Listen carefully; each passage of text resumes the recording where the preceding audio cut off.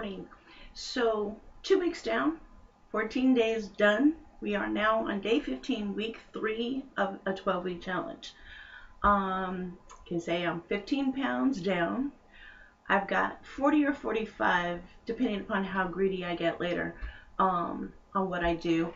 My girl and I are hitting the gym super hard today, but we'll see how the body feels. Actually really good. The hip isn't bad considering everything that I did yesterday with cleaning the closet out and going up and down the chairs and stairs with 6 bags of magazines, clothes, and shoes.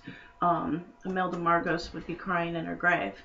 So this morning, what I'm doing is, I've actually even made the breakfast already, but so you know what I did is I didn't use whole eggs at all, so I used 3 egg whites. Separate the yolks and then go ahead and put it in the pan, make it like, we're doing an omelet.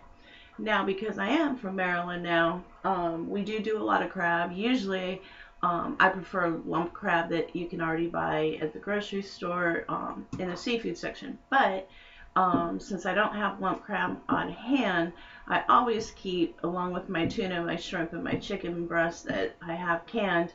I'm using canned. I don't put a ton in because it's really a wet crab instead of the normal lump.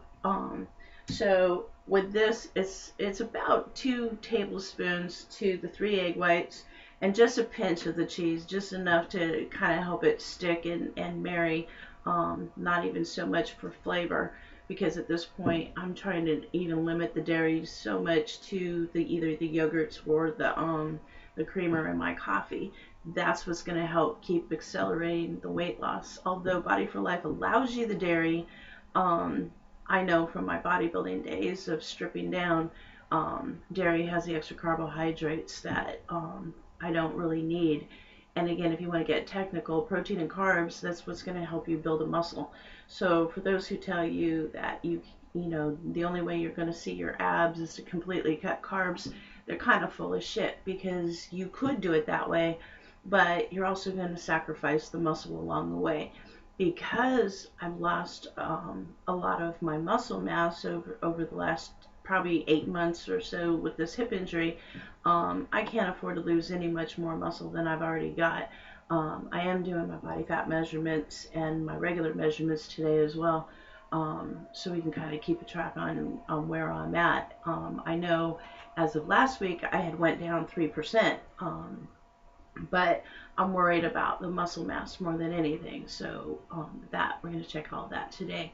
And for meal 2 is just going to be a salad with probably tuna on top, and then a shake will be that 3rd meal, and 4th meal will be dinner. That is, as Body for Life says, planned. If I get 4 meals in today, that'll be super great, because I'm going to kind of need a post-workout meal after my girl Feej and I kill it in the gym, because we're doing the deadlifts and good mornings and lunges today until the legs cry. So until then, bye.